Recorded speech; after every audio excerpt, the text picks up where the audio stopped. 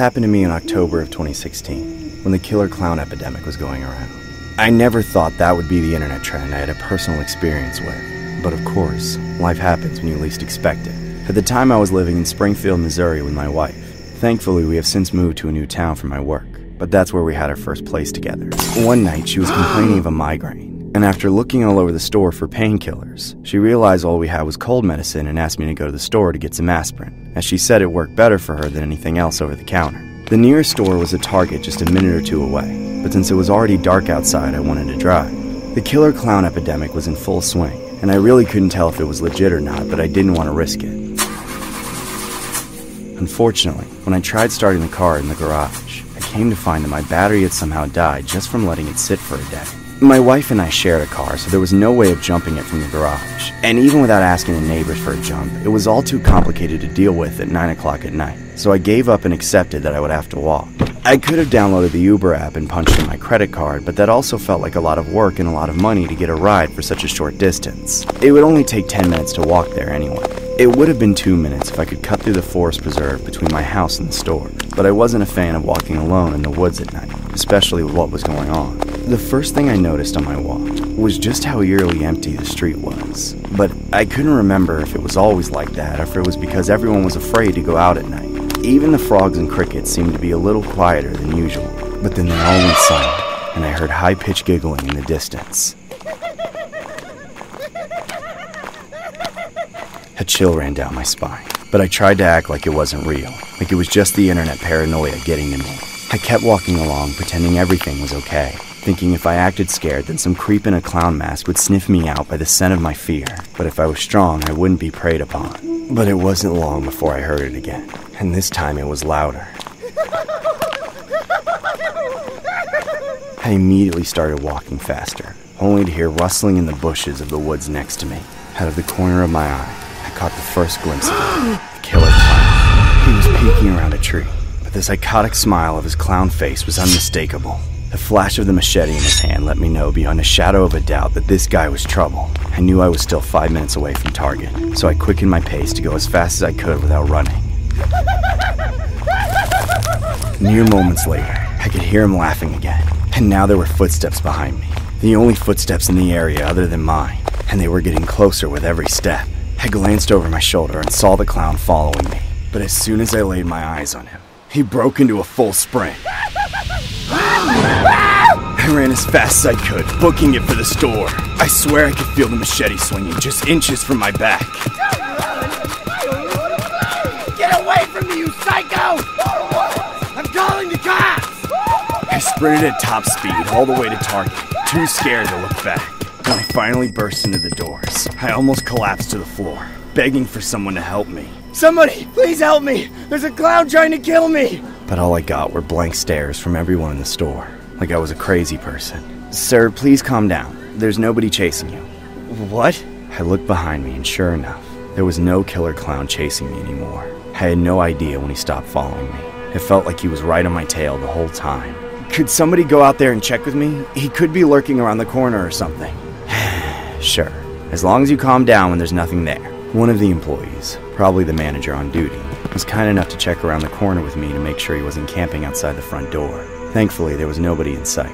Knowing everyone probably thought I was making it up or overreacting to a prank, I felt ridiculous and extremely embarrassed. But that was a lot better than feeling the machete of an insane person dressed as a clown slashing through my flesh. After taking a minute to settle down and catch my breath, I remembered the whole point of why I'd left the house in the first place. I took my time finding the aspirin, even though I knew exactly where it would be. After I purchased it, I lingered around the front entrance without leaving it until closing time. I was petrified by the thought of going out there again, but I only got the stink eye from all the employees waiting for me to leave. While I still had a few minutes left before they kicked me out, I downloaded the Uber app and put in my credit card info, then ordered a ride for $15 to go literally around the corner. I tipped the Uber driver $5 just for not saying anything about why I was taking such a short trip.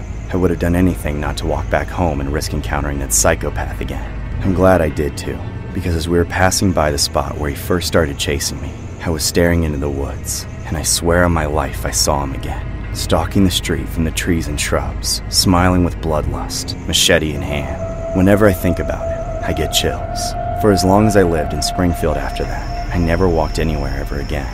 It was no coincidence when Target stopped selling all their clown masks soon after that. Too many people were reporting attacks and threats by people wearing those demented costumes. I guess it's bad for business to be chased and harassed by a masked assailant on your way into a store, just to see the same mask being sold on the shelves. The story was inspired by an incident that happened in Springfield, Missouri around the fall of 2016, which was also the time there was a clown epidemic. Springfield police say they received several reports of clown sightings in the city in the last 3 weeks around the neighborhoods tormenting pedestrians. Coincidentally, the sales of scary clown masks in Target were up by 239%, which was more than 3 times the number it sold in past years. Target has since taken action by halting sales of creepy clown masks online and in stores. The franchise, however, still happens to sell clown outfits, but they're the more friendly type, trying to counteract any further clowns lurking in the streets at night.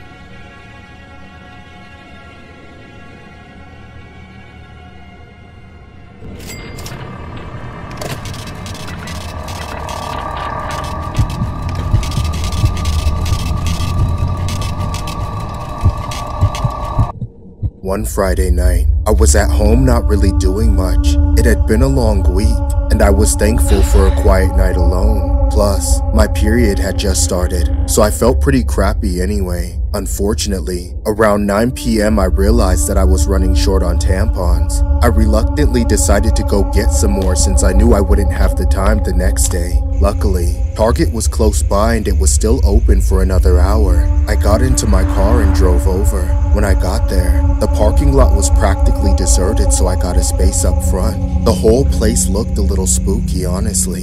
There were only a few lamps that were working. The rest of the parking lot was completely dark.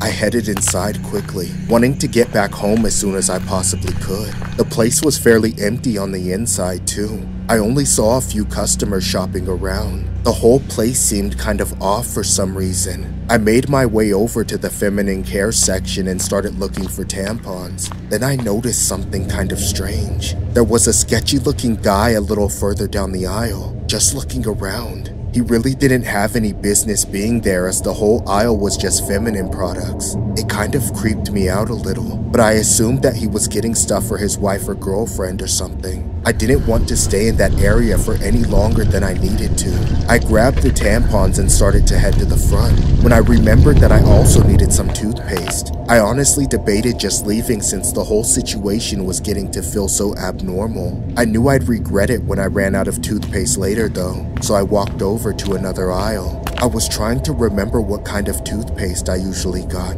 when I noticed that the sketchy guy had followed me to that aisle too.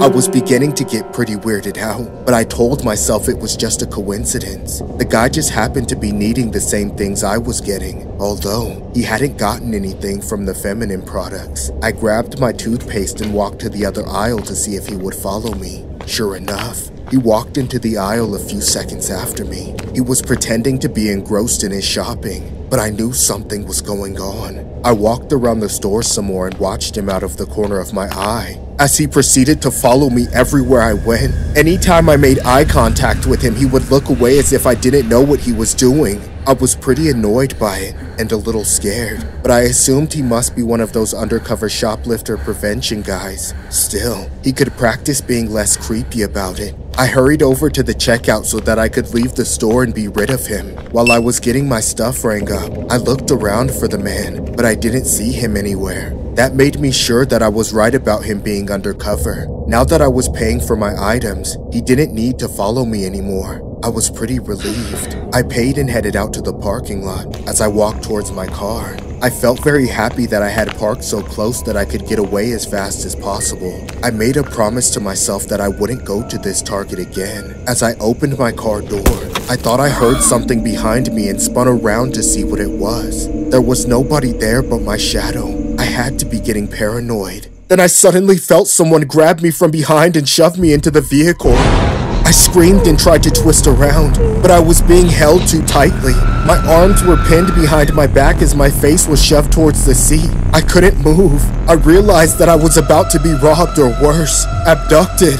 I kicked and screamed, struggling to fight whoever it was off of me, but they were much stronger than I was and managed to force me into the passenger seat, slamming the door behind me, the way I had been forced into the car. I couldn't roll myself over fast enough. Next thing I knew, someone was climbing into the car next to me and wrestling the keys from my hand. I looked up and realized that it was the same man from the store. I screamed for help as loudly as I could, while the man started up the car and prepared to drive away with me. I was terrified out of my mind.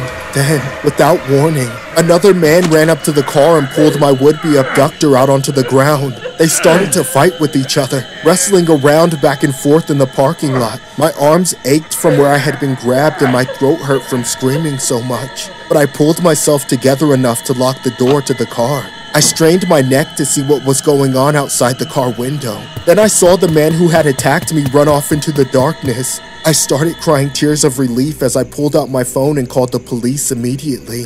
When the cops arrived, they asked me to give a report of everything. I even had to talk to the staff and security at Target. It was all a bit of a blur as I was still in shock from the whole ordeal. The police checked the security cameras inside the store and found that the man had been loitering around Target and preying on multiple different women. There was even a shot of him slowly following me out into the parking lot. What makes this story even more disturbing is that it was discovered that the man was wanted for the murder of another woman. I always wonder if the man had meant for me to share the same fate.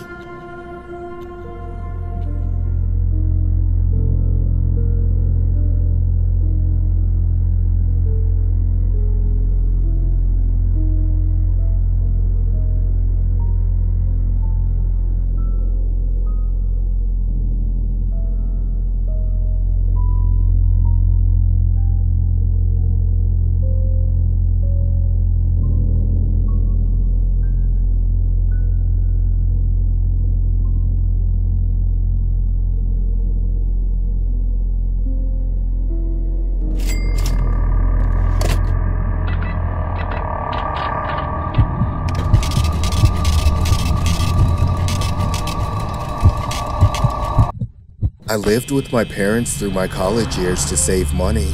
The closest store to their house was a Target that I went to for just about everything I needed. I never had anything noteworthy happen to me while I was shopping there, until randomly one day, I was traumatized by something unbelievable. I was in the middle of the over-the-counter medication aisle, trying to decide if I should just buy a packet of 10 allergy pills, or bite the bullet and get the whole bottle of 60. Then, I first noticed a weird skinny guy standing around awkwardly at the end of the aisle. He had an obnoxious Elvis type of hairdo, a patchy beard, and these gaunt sunken-in eyes. As I kept contemplating what I was going to get, I saw him gradually inching closer out of the corner of my eye. A bad feeling crept up in my gut, and eventually I gave in and grabbed the whole bottle of pills just so I could get out of there. Barely a few seconds after I started walking away from him, I felt a hand grab my shoulder. It wasn't a hard grab, but it sent chills down my spine and stopped me in my tracks. I turned around and saw the guy right in front of me trying to make a pathetic attempt to pick me up and try to get my number. I was annoyed and wanted to brush the guy off, so I stupidly gave him my number as he was typing it in on his cell phone like some giddy incel that just picked up his first girl. I usually wouldn't give my number out so easily, but the guy seemed harmless enough, and I figured I could just block him if he actually tried to bother me. Unfortunately, I didn't even have time to suss him out over the phone before he started to show that he was way worse than a typical creep. Right after I gave him my number, I checked out, left the store, and drove home. My house was only a few minutes away from Target by car, but it was enough time for me to start moving on from my worries. However, they all came back when I was unloading my groceries in the driveway. Right as I was grabbing the first load, a car started passing by on the street, but then it stopped in the middle of the road, directly in front of my house. My blood ran cold as I stared into the windows, but they were too tinted to see through. Despite that, I didn't need to see to know who was in it. I knew without a doubt that it was the creep from Target. Nobody else was standing on the street at the time, so I knew it wasn't an Uber. I stared at the car for a moment to no avail. I could feel the eyes on the other side of the window watching me. In fear, I left the rest of the groceries in my car and ran into my house, immediately locking the door. I watched through the peephole until they finally left several minutes later, and then I asked my dad to help me bring the rest of the stuff into the house. It wasn't long after that when I began receiving the first barrage of calls and texts. He was already unveiling his psychosis, writing me paragraphs about how destiny foretold that we must be together. That's how his wording started, but very quickly got angry that I was ignoring him and he broke down to basic threats. I never answered any of his calls or listened to the voicemails. I considered blocking his number then, but I made the decision not to. I had already unwittingly gotten myself involved with this psycho, so I thought I would actually be safer if I could have some way of knowing what he might be about to do, and things only got worse from there. I kept track of where I saw him, and it only took a couple of days to realize that he was following my every move. I saw him in his car in the parking lots at my job, at school, at any other store I went to, and of course whenever I was home. I started to get rides from my dad whenever I could, as it made me feel safer to not be alone. And I hoped that this creep would just get the hint and buzz off eventually. To my disappointment, the literal opposite happened. He saw that I was getting rides from other people, so he texted me saying that he would kill whoever I was with. That's when I started going places by myself again, even though I was terrified to do so. It all came to an end in the same place it began, Target. When I pulled into the parking lot, as I expected, he was only 30 seconds away from pulling in behind me. I was worried about getting stuck with him in the parking lot, so I hurried into the store before he could catch up. I assumed he would walk inside and try to corner me in one of the aisles again, but as I went around getting all of my things together, I never saw him. This actually made me more worried about what he was up to. Obviously, I was more vulnerable in the parking lot, and it was clear that he knew this and intended to take advantage of it. My concerns were confirmed when I got to the self-checkout lanes, which are right in front of the entrance. I could see my car in the parking lot through the glass doors, and lo and behold, there he was, my psychopath stalker himself, lurking around my car. At this point, I didn't know what else to do but alert the staff of Target. They saw how paranoid I was and called the cops for me. I watched through the glass as the cops pulled in, spooking the stalker into running back into his car and speeding out of the parking lot, but got a call soon after from the police saying they tracked him down and took him into custody. Then they asked me to come in to give my statement. Through all the proceedings afterward, I learned how close I was to getting seriously hurt, as he was found with a loaded firearm on his person at the time of his arrest. I don't even want to think about what his plans were with that. I'm traumatized by the whole ordeal to this day. I'm always terrified that I'll look around a random corner and see his face. This story was inspired by an incident that happened at a Target in Idaho. A 22-year-old man, which can be seen in the mugshot below, was arrested for allegedly stalking a woman at Target, and even went as far as to wait outside for her to come out. Court documents indicate that the man had been showing up to places that she frequented, such as her home, work, and school multiple times. The man would even go as far as to make death threats to whoever dropped the victim off. Target staff told the police that the man was spotted making several laps throughout the store and hung out next to the victim's car. When the police later detained the man, he was allegedly armed and admitted that he called the victim a large number of times. Court documents say the man called the victim 16 times in a 4-hour span. He has since been charged with first-degree stalking.